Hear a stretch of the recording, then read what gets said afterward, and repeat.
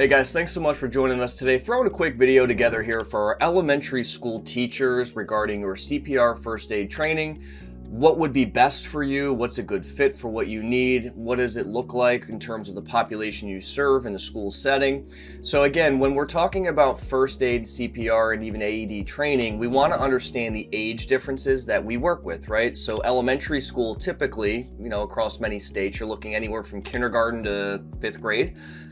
Depending on the school setting or the state that you're in. So with that said, you're going to have a high volume of child or even adult treated injuries for your setting.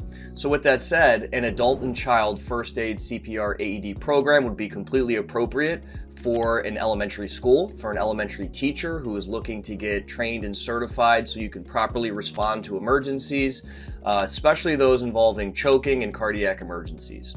So with that said, we want to make sure that we're looking at adult and child, which is adult over the age of 12, or the individual weighs more than 55 pounds. So again, a lot of those upper elementary age kids are going to fall under the adult category in terms of care. And then also child, which is between the age of 1 and puberty usually, so between 1 and 12 years old. Or it could be less than 55 pounds. So with that said, you're thinking of maybe your kindergarten, 1st grade, 2nd grade, you got some smaller kids, things like that, right? So again, that's what you're really going to look for.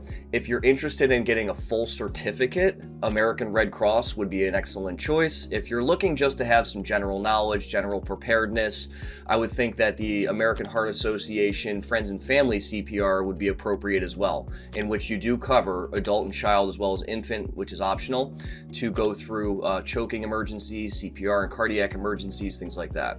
So again, elementary school teachers out there looking to get your training and your certificates, whether it be full certificate or just general knowledge, general information, just to run through a program, get hands-on with some equipment, practice those skills.